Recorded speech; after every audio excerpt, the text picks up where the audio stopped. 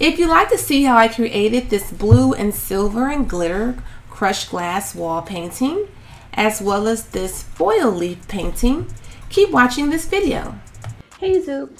So today I'm going to be working on these canvases. One is, I believe, an 11 by 14, and one is, I believe, an 18 by 24. You can purchase these from Michael's. And I feel like I've been using a lot of blue lately, but I'm going to be using blue and a metallic silver color. Then I'll be using some crushed glass and some glitters. These are going to be for a property that is being staged. My brother and his lovely wife, they are home investors and they are getting ready to put the house on the market and they want to have it staged. So I'm going to donate these paintings to make the house look even better.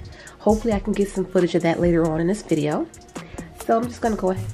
So I just squirt on the paint onto the canvas, and I'm taking my sponge brush and applying it on the canvas as evenly as I can. And I'm just making sure that I get the edges of the canvas because I don't want to leave those white because that just wouldn't look good. So you want to make sure you bring the paint all the way down to the sides.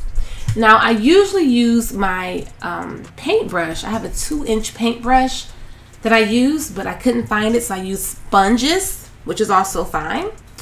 Now I noticed that when I added on the silver, which is a more expensive brand, it was very, very thick. And I shook it up and it was still just extremely thick, like it wouldn't smooth in the way I want it to. So once I had that painted on the smaller canvas, I decided to add, I guess, some highlights. I wasn't exactly sure what I wanted to do. What I ended up doing is squirting on some white to kind of lighten this up because I had an idea. And then I took my little palette knife, trying to create some designs and some texture. I didn't know, what direction I was taking. Then I decided to add on some foil leaf to give it a really different look. Called Liquid Glass by a company named RHINESTONE. And it says that this is a pouring medium and it has a resin finish. So it adds a really nice gloss, and I use it because I add the glitter to it and it just locks everything on very well. So I'm going to go ahead and get started adding my... Okay, so I added on the liquid glass. And I'm just kind of smoothing it out exactly where I want it to be because I wanted to really hold my crushed glass. So I'm just putting the crushed glass on, which is made by Ashland. You can buy crushed glass from Michael's, and it's usually about $5 or $6. So I like to add that on first because that's the heaviest, and I want to make sure it locks on very well to the canvas.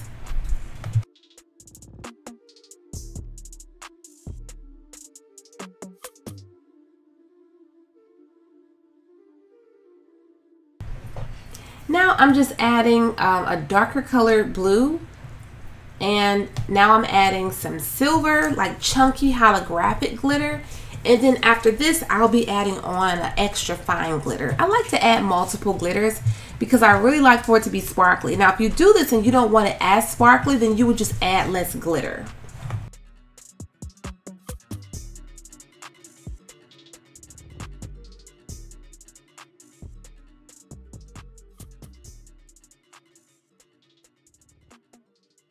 And then I'll dust them off and see how they look. I have let this dry for several hours, so I'm going to go ahead and dust this off.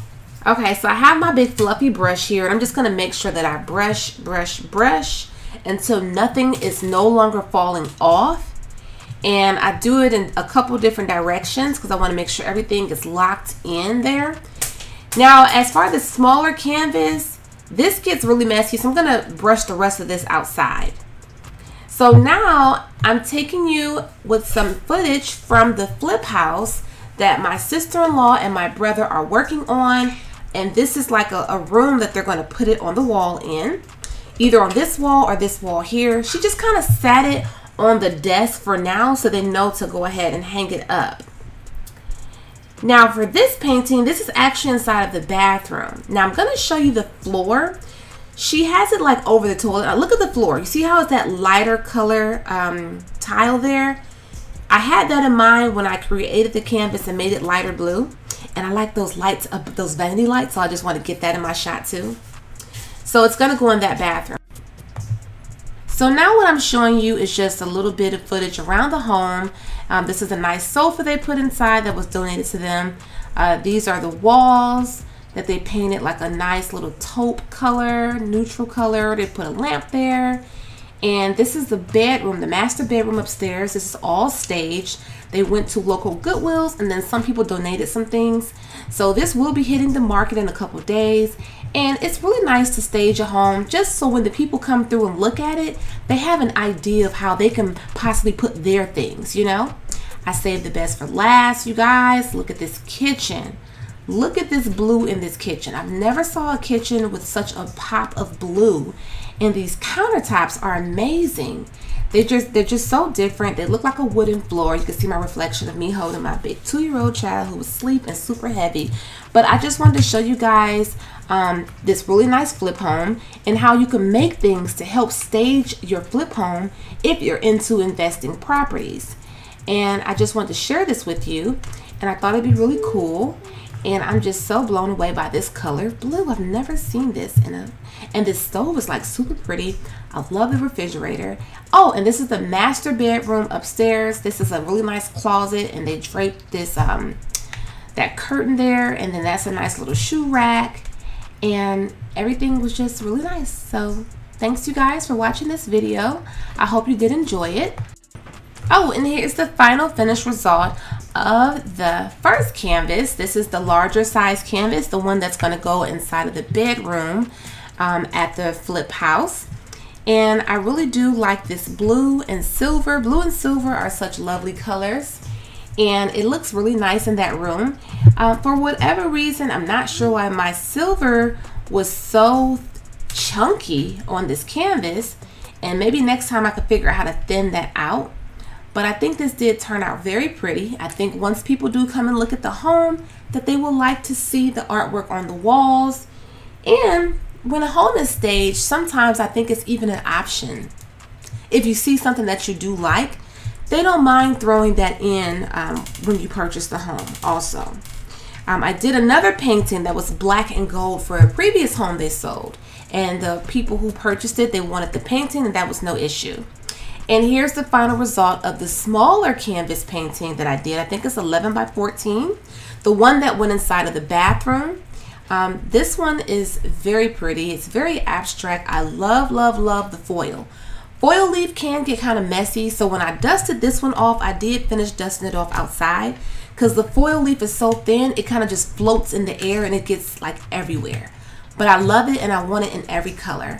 But again, you guys, thanks for watching this video. I hope it was helpful. I hope that you did get some cute ideas to maybe stage your own investment property, or maybe just to make some nice paintings for your own home. Thanks again, you guys, for watching. Make sure you hit that notification bell so you'll know when I post new videos. Bye-bye.